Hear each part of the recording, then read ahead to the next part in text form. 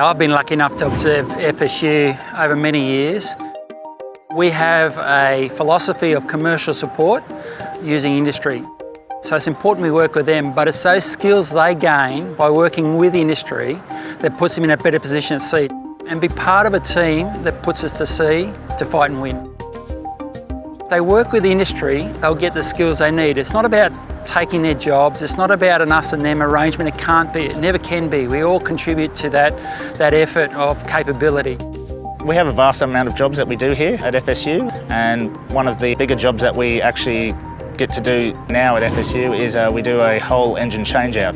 Compared to when I came through 14 years ago, training has definitely improved, and I see that their attitudes and their well-being towards their jobs is fantastic. I've been here at FSU in the High Power Workshop for 2 years now, and I've been in the Navy for just over 10 years. You'll get a lot of hands-on experience and learning from supervisors, and a lot of knowledge gets passed down to subordinates. My name is Overseaman Peter Kelly. I'm a member of the Gauge Calibration and Instrumentation section at HMAS-Waterhen FSU. Our Gauge Calibration section involves removing and calibrating instrumentation on board diesel engines and auxiliary equipment on the mine hunters here at Waterhen.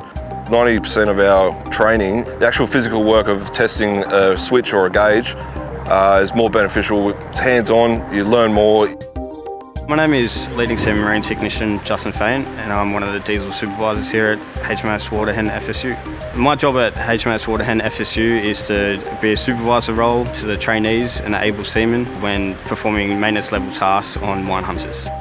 We've taken on a lot more work, a lot more harder jobs. It's just been giving more technical mastery to the sailors around here. It really helps challenge and innovate sailors. There's always something different in regards to what we're working on. So small differences between each vessel here at HMAS-Waterhen makes your workload varied.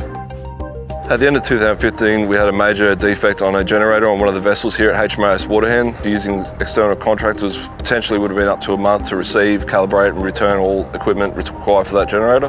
That vessel was alongside, engine removed and reinstalled, and our calibration equipment within 1 week.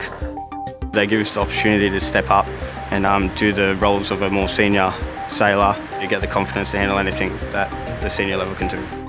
It's probably the most experience I've ever had in my whole Navy career. And then once they go to a ship, they'll become a valued member of the ship's company through experience and teamwork.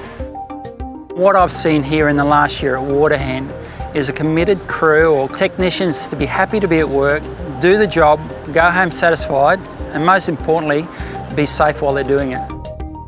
They build real skills and walk away satisfied that they're contributing to the whole Navy effort.